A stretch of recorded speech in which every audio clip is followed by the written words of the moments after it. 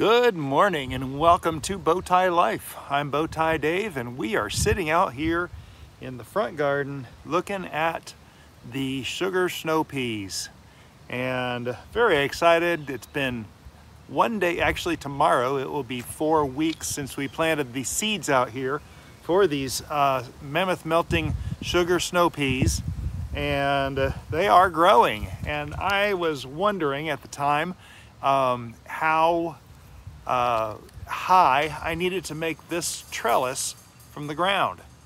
And right now I actually have my tape measure out here and I was measuring and it's about 12 inches off the ground, and they're not quite reaching the trellis yet. I'm gonna come through here and start trying to train them up the trellis.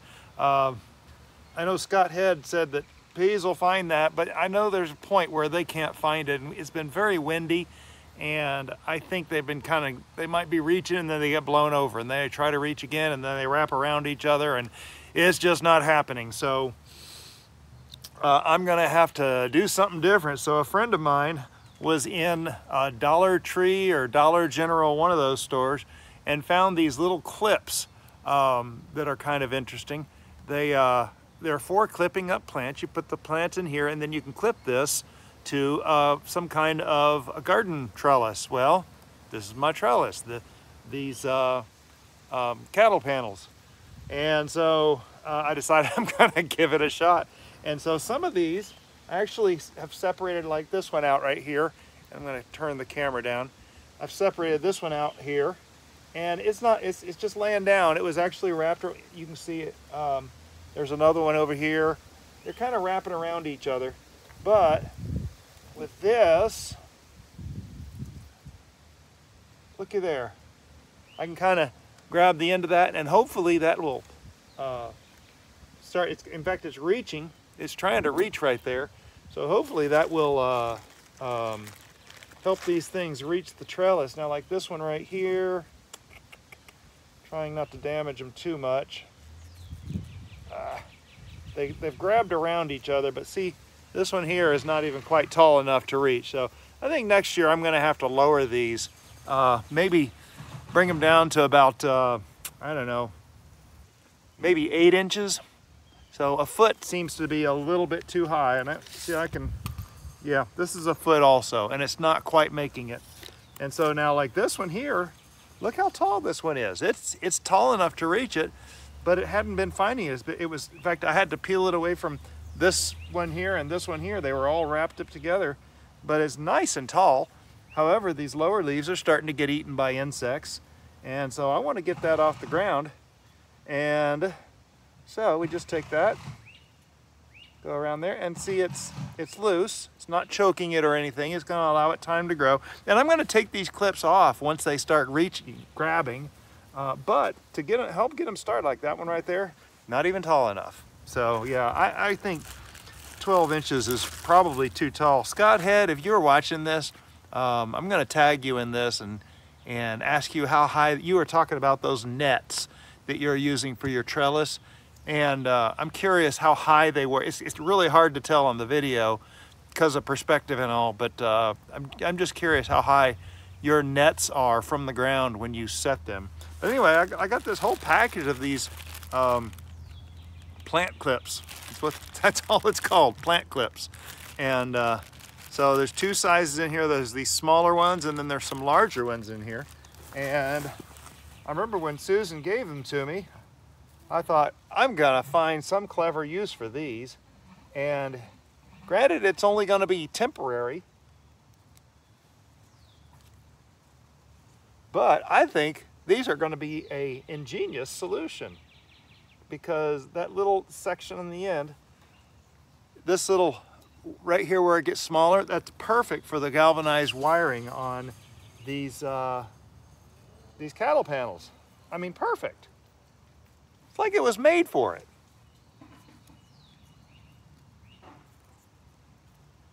Now that one is just high enough. I'm gonna try.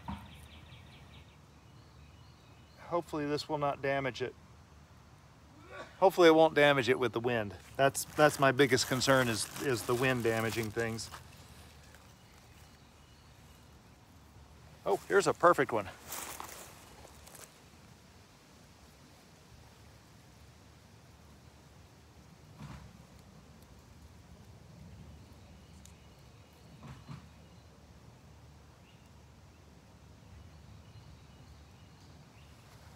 So yeah, that's what I'm going to be doing, is just kind of working my way through here, and any that are tall enough, I'm going to try to get them hooked up, and I might have to come back in another week and do this again for the rest of them if they haven't found their way. But I'm hoping that just some of them find their way. Maybe the others will be able to hook on and find their way as well. So yeah, here we go. Hi, I'm Bowtie Dave.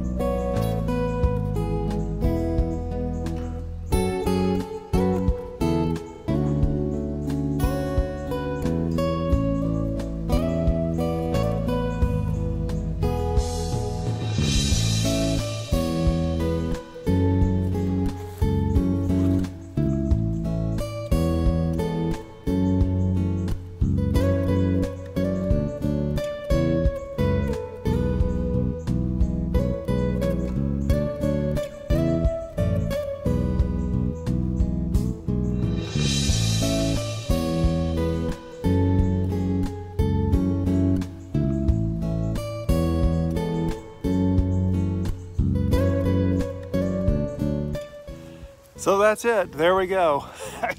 Just, you know, you never know what you're gonna find at Dollar Tree, Dollar General, whatever you've got. And of course their inventory changes regularly, so you know, it's one of those kind of places you gotta go in every once in a while just to see what they have. And I gotta tell you, I'm really pleased with these clips. I only had one package of them, and I'm gonna use them, and they will hook in.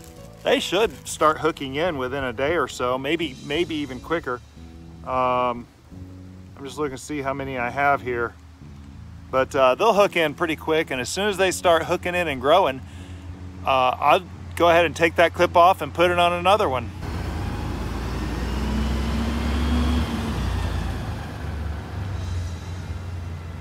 We have some really good staff at our waste removal company here. We have waste management. I know all the guys, they carry a lot of yard waste away for me. Trimmed off citrus trees and stuff. It gets big piles out. You've seen some of my videos. And on days like that, I'm meeting them out here with cans, with the jars of pickles or jams or whatever. They get special treatment from me because they do a lot for me. Anyway, so yeah, I did find the little piece of paper that said I had 20 of these clips, and I don't know how many sweet Mammoth melting sugar snow peas I have through here. There's a lot of them, and it should take us just a couple days. I'll move them down, so maybe by next week I'll have everything hooked up and it'll be growing in the right direction.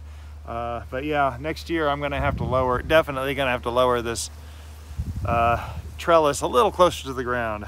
But anyway, this is just a silly little insert here, and I thought it was just kind of neat. I hate to do stuff like this, and you know, I've seen little videos like this on other channels, and it's like, oh, that's a great idea. And then I have some brain thing, and I think about it, and it solves another problem. So if this solves a problem for you,